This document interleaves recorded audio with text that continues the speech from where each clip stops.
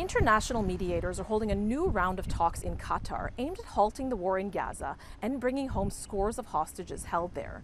There are still sticking points between Israel and Hamas, including over whether Israel will maintain troops in certain parts of Gaza or whether any ceasefire becomes permanent.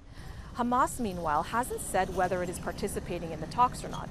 It accuses Israel of adding new demands to an evolving US-backed proposal that the sides are weighing. Israel denies this, and it has sent a delegation. Multiple rounds of previous negotiations between the sides throughout the 10-month-long war have failed. But reaching a deal now could help avert a wider regional conflict that might draw in Iran and the militant group Hezbollah into the fighting. The talks come as the death toll in Gaza reaches a grim milestone of 40,000 dead, according to local health officials.